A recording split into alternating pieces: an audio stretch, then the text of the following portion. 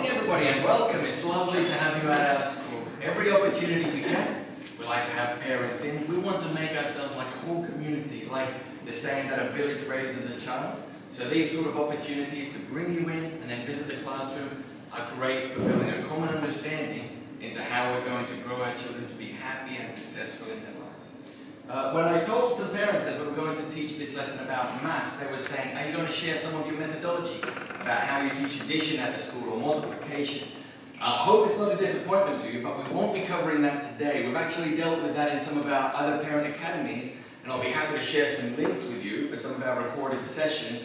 But today what we're going to be talking about is possibly even more important than that. We're going to be talking about self-confidence in maths. And it's predicated on a couple of psychological phenomena that are well documented, observed, and researched. And one of these is called the Pygmalion effect, where people have a tendency to fulfill the expectations that those around them have of them. So if children grow up to believe that with the people around them think, well, maths is not really my child's talent, it's not really their thing, that will have a tendency towards becoming true. They won't believe in themselves as much. Which leads us to the second psychological phenomenon, which is people have a tendency towards fulfilling the expectations that they have of themselves. And it's been recorded in percentages in terms of performance. If you would tell someone, wow, you're really high IQ, your leadership potential tested off the charts, if they believe you, they will act a different way. They will act like that leader who knows what they're doing, and they will get better results. If we can help our children to believe in themselves, to become self-confident, to be excited by math lessons, and to really believe that with hard work and focus they can master it, they will achieve results that will really amaze you. So that's what we're going to talk about today, what strategies we can do together in the classroom and at home. Before we start, I would just like to share our mission with you. So our mission here at this school, it's on our website, is that every student who loves coming to school develops a passion for learning and achieves more than they ever thought possible. I hope you can agree those are really great aims. If they develop that love and that passion, they're going to keep engaging with maths and their other learning, even beyond school, beyond the classroom. But actually both of those also, these aren't three separate things, they feed one into the other. A child who loves learning and has a passion for learning is the child that will go on to achieve more than they ever thought possible. I want to show you some statistics as we get started as well. We do some standardized testing at this school. We do it not so much to judge and measure the children. We don't do it for that reason. We do it to judge and measure ourselves as a school and to hold ourselves accountable for the service that we give to the children. In an average school, in this standardized test, a child would test in the 50th percentile. This is done in private schools around the world, or British schools in the UK as well. In our school, they actually test on the 87th percentile, not just in the last year, but year after year. And it's surprisingly resilient, that score as well. I had a lot of phone calls from parents who were really worried during COVID. They said, what's going to happen is my child's achievement rate's going to dip. It didn't dip. This last year, we had a lot of instability, some friends and families moving. It was very difficult for the children, and we worried about the results. In maths, I can tell you, it didn't dip. We went to about the 86th, 85th percentile, remarkably resilient. How did that happen, that the children were able to keep up with their learning, even amidst very challenging contexts like that, where even adults found it difficult? I'm sharing this with you. I don't want to do a sell. You're already here in our school, but I do want to build confidence with you so that you really hear us on how we do that, because it might not be exactly the way you think. We like to be very warm and caring towards children in our lessons. We even give them a lot of choice in their lessons. If you rewind, years ago, we used to have them in ability groups so that we could serve them well. So, okay, this activity is for you today, this one is for you. You can try some really hard stuff, and we will tell them what to do. Now we like to give more choice. So when they feel ready for something harder, or if they need to consolidate a bit more, the choice is a little bit more theirs. They tend towards choosing something that's challenging for them, and that ability to do that will serve them very well when they go to secondary and on into employment. You want people who are confident to challenge themselves. And the other big factor is you. It's not just about having great lessons in the classroom. It's about building attitudes at home so that they do believe in themselves, so that they're excited about these things. Hence why we've invited you in today as well. You're an extremely important part of this process, and we can see your influence on great results. Interestingly, when I looked at those results, I did a study a while ago with children who were in Year 5 when I used to be working on a primary. And I wanted to find out This is back when we had a villager group, so I wanted to find out what's the difference between the children in each group who are achieving higher than the average, and you can imagine how high that is, about on the average for the class or below it. And the biggest difference, I looked at everything about language ability, about where they came from, their background, other things. The biggest difference maker was how long they'd been at the school. In that stage, I noticed a big difference where if they'd been with us for 4 years or more, they were very likely to be towards the top end. So those attitudes, as we instill them over the years, really have a big impact.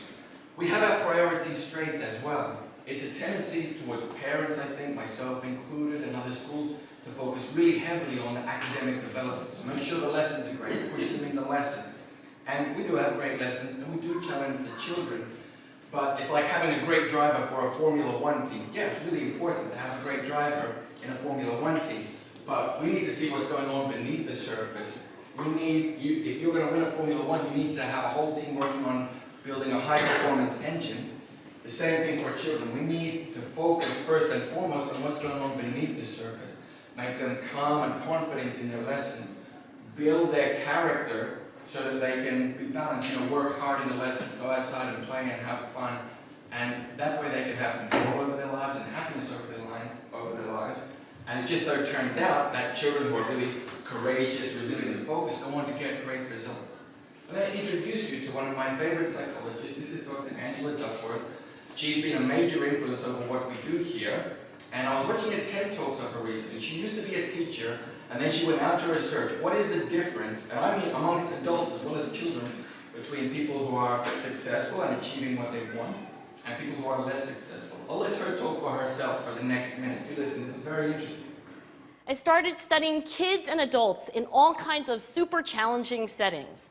And in every study, my question was, who is successful here and why?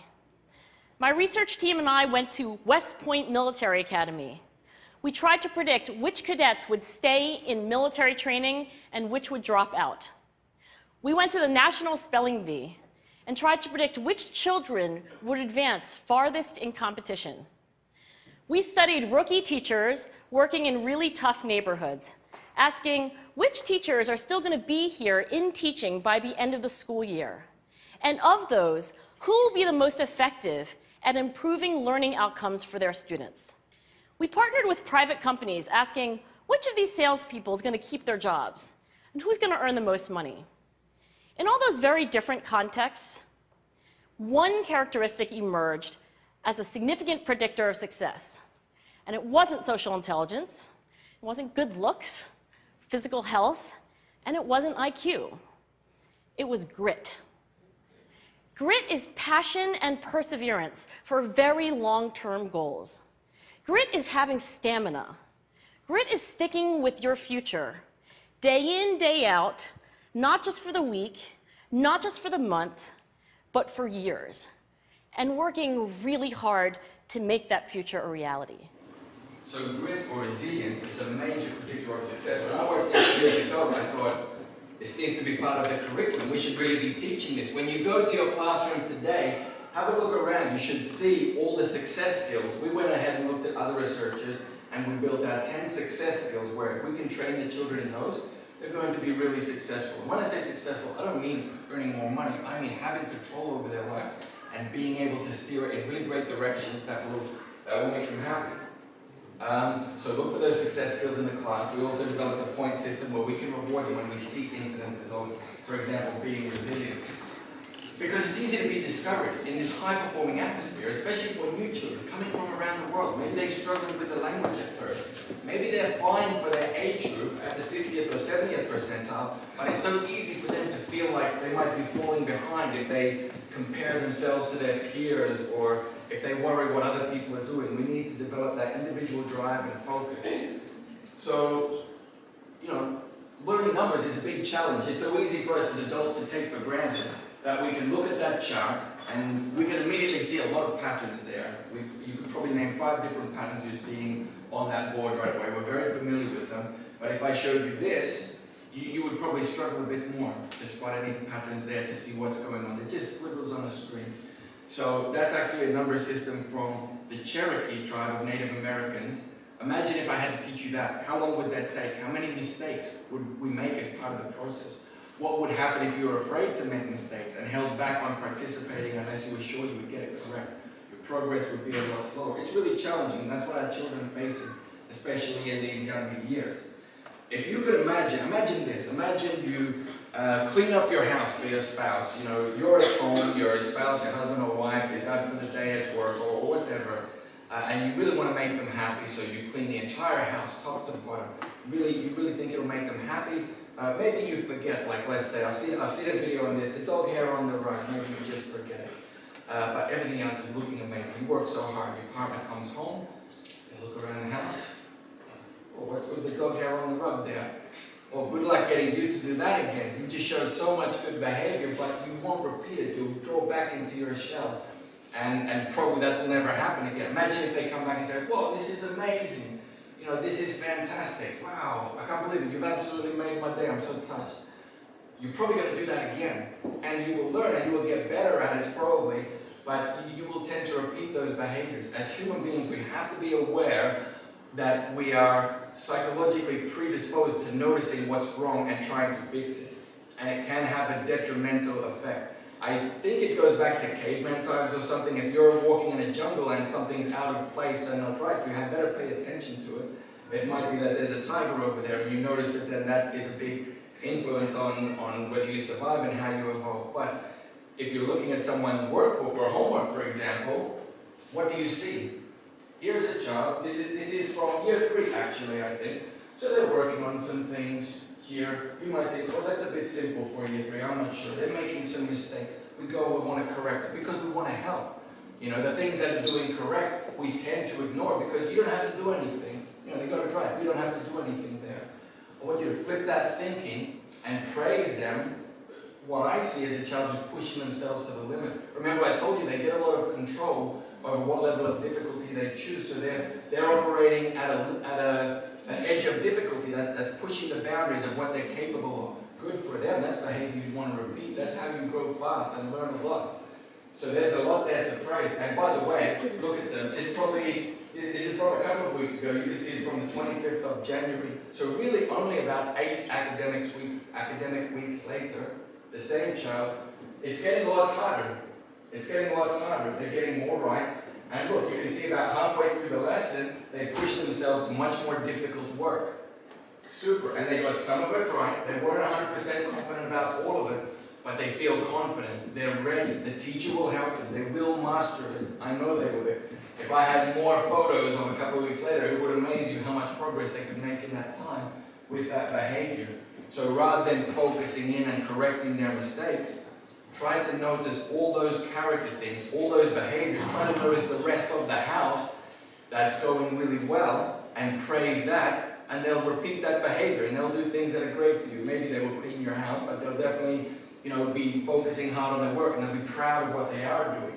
And that's how you get great progress. So you focus your feedback, you develop an eye for the things that are going right.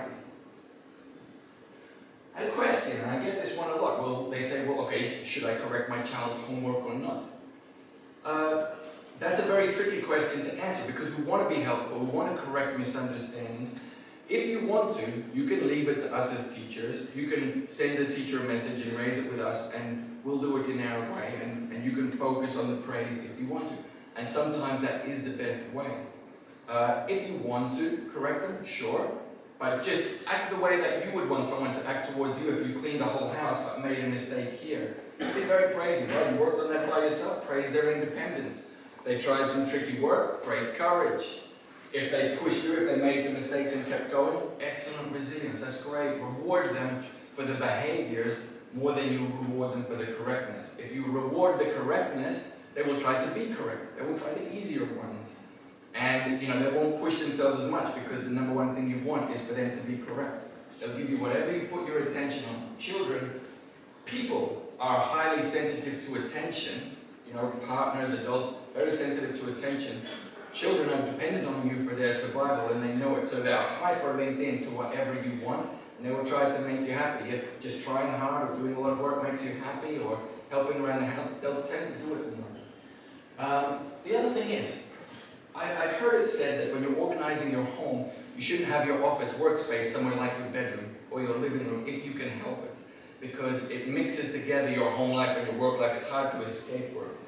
Children are at school, let's say from as early as 8 o'clock in the morning, and they go home, and maybe they arrive home at like 4 o'clock. That's a pretty long working day, actually, for a 6-year-old to manage, for a 7-year-old to manage. So they work pretty hard that day. If your boss gave you work to take home as well after a full working day, you know, it is a lot, and we have to be sensitive about that as well. Maybe they don't want to mix their home life and their school life together that much. So if they go and they do their homework, even if they make some mistakes, you don't have to mix your roles. If you see that they're making some mistakes, you can bring it to our attention. We'll take care of the teaching. You can be a parent. Just have fun praising them. Wow, you did that by yourself, great independence. Praise them for all those character things, and you will see great results. If you want to be the corrector, do.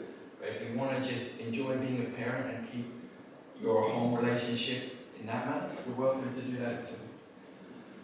Okay, so some parents have said, yeah, my child challenges themselves. I can see at school they're trying hard. When they do their homework, they try the easiest ones, and they're not really trying. They just get it done, and they're out the door. I get that one a lot as well. So what can we do about that? We thought of 2 possible reasons why they might be doing that. Number one, I've spoken about a little bit. Maybe they don't feel safe taking risks. Maybe they know if they try the harder ones that we as parents are going to be there handpicking. Oh, I see something you've done here. Can you fix that up? Would you clean the house if your partner was saying, oh, I think you missed a spot there. Could you get that for me? You probably wouldn't like to do it that much. It'd be easier just to clean something easier. So if we make it safe and easy for them to take a risk, they will tend to do it more. Maybe that's not it. Maybe they're just clever. Maybe they realize if they do the easy ones, they can be out the door and playing much quicker. So at school, they're going to do maths for 50 minutes in their lesson no matter what. So it makes more sense to use your time and just challenge yourself a bit more. So you could say, okay, you know, tonight, great job if you do your homework for 10 minutes, but it's going to be 10 minutes no matter what. So you take away the incentive to rush through it, okay? They might tend to challenge themselves some more. But be aware that the behaviors they show in the home environment and school environment might be different. That's why we sometimes send home our workbooks, so you can look at their workbooks and praise them for the work they do at school as well. And one of the last things I'd like to talk to you about is familiarity with maths. Those numbers on the screen that I showed you earlier, those squiggles, they mean nothing. They mean nothing at all unless they have a link to the real world. The number 60 has no meaning unless we're thinking about 60 or something, $60, 60 apples.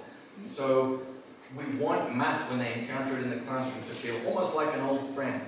You know, something that they understand what it means, that they're motivated to try it.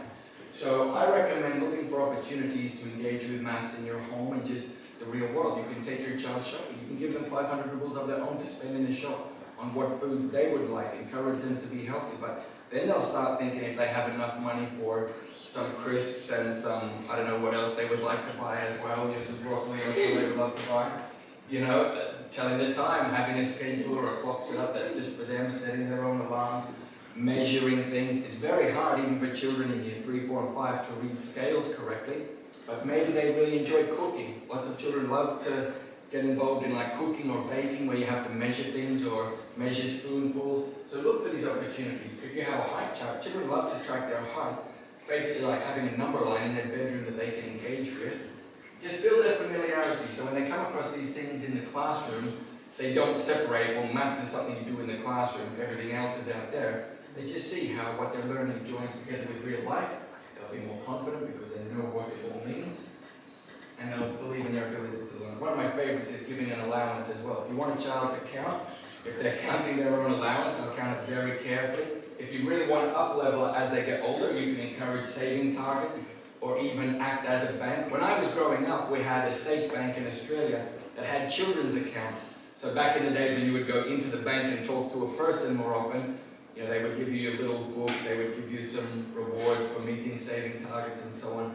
You can simulate that at home. You could even give them interest on their savings. Then they'll know why it's important to learn about percentages in a way that they might not otherwise. But you know, children love having responsibilities like that as well.